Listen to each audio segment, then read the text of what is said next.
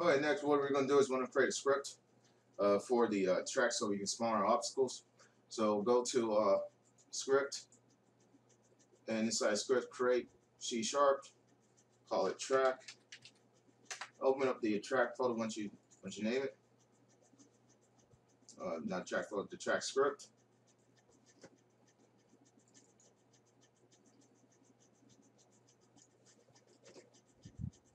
Okay, we're going to call it public game object brackets obstacles for the array. And the brackets are next to the P. And then public vector 2 with num obstacles.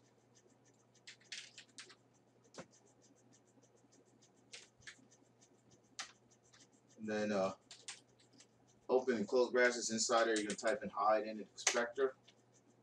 And then next, you're going to type in public list greater than less than signs game object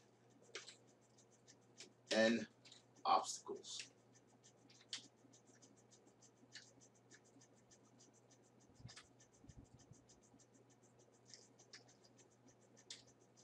And obstacles. Not a spell. And obstacles, alright. And obstacles. Alright. And obstacles. And then inside the start, we're gonna go and type in a int and a for loop, a random int and a for loop. So go int new num obstacles equals parentheses int random dot range num obstacles dot x and num obstacles dot y. All right.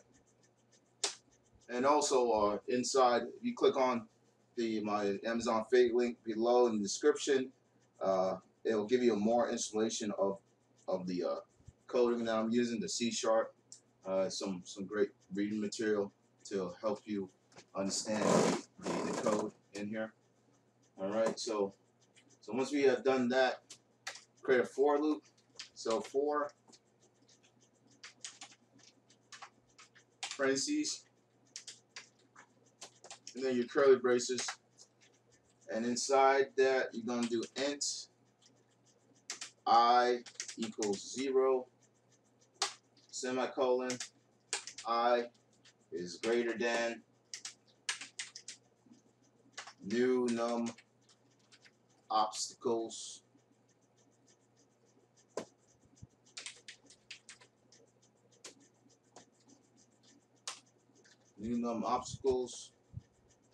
I plus plus.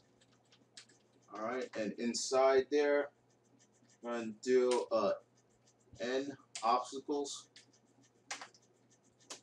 dot add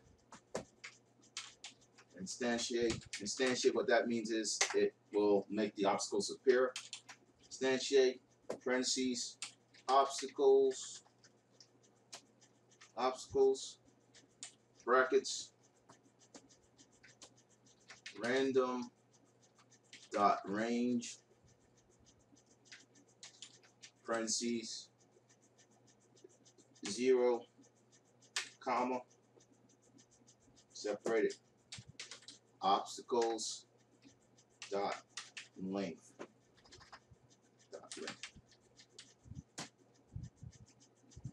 and go over to the end of the bracket, put a comma there, and type in transform and close it with a semicolon,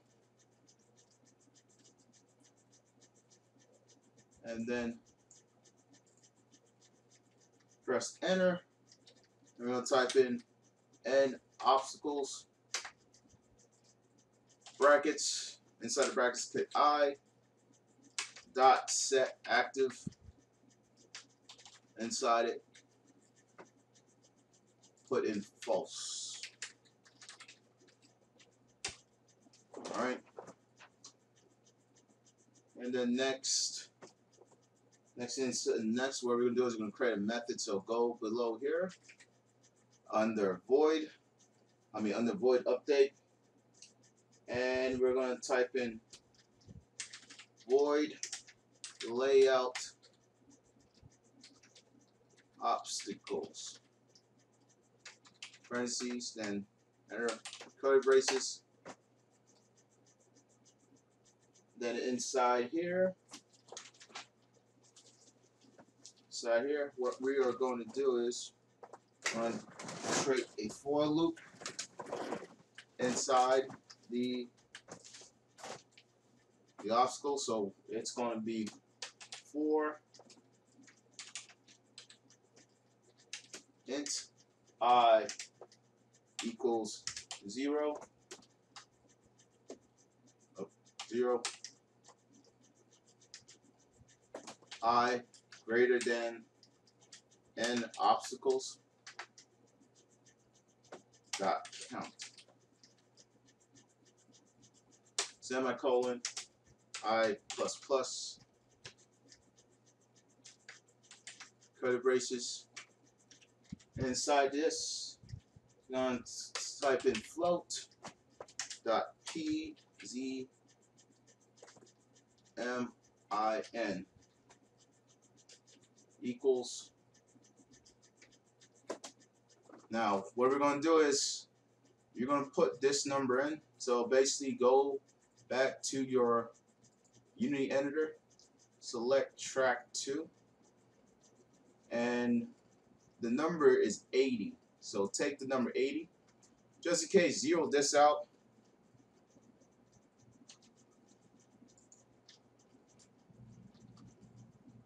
And this number, I have 80. If you have something different, or you made the track bigger, like basically made made your sites had like 10 sites, or use bigger models, all you have to do is just take whatever number you have here, and we're gonna put it in the script. Mine is 80, so whatever number you have for Z, you're gonna put it in the script, and you're gonna type in here parentheses and type 80 or whatever number you have for that Z. Remember, F divided by, or the forward slash sign, n obstacles dot count plus parentheses. Make sure that's a capital count. Sorry, parentheses, ADF, or again whatever you have for that Z, plus divided by n obstacles dot count times, or the asterisk, I times I.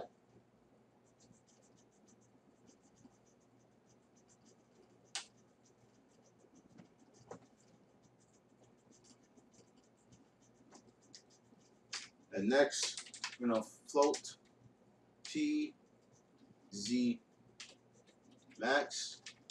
So this is minimum z position and maximum z position.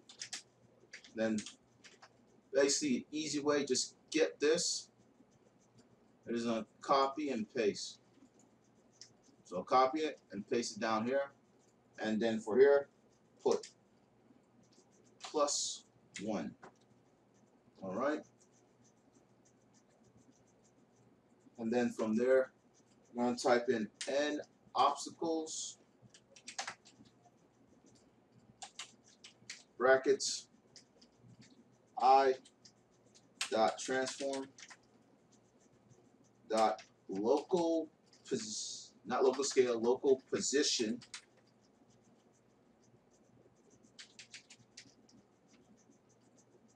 equals new vector 3. new vector 3 parentheses 0 comma 0 comma random dot range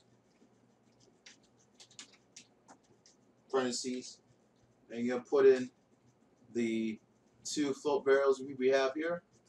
Put in p z min comma then p z max. Close it with the semicolon. Press enter, and then end obstacles brackets I dot set active, and this is going to be true.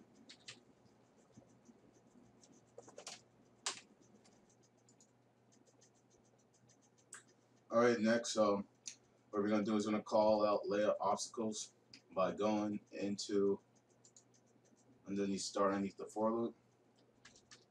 Type in layout obstacles parentheses then semicolon. Control S to save. Then going back into your track, back into Unity, select track, highlight track 1, track 2, and then click on add component, and then just type in track to add it. Alright, and then obstacles, select your prefab, go to the prefab folder,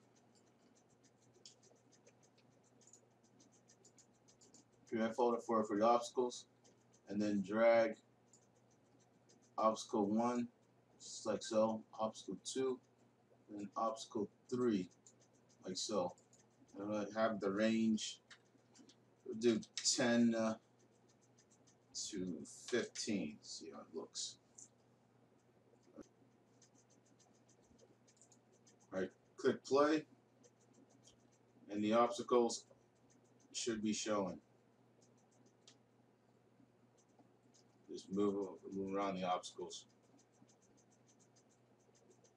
Okay, next what we're going to do is, in the next, we are going to have the car collide with the obstacles, or if it collides with the obstacle, it will receive damage.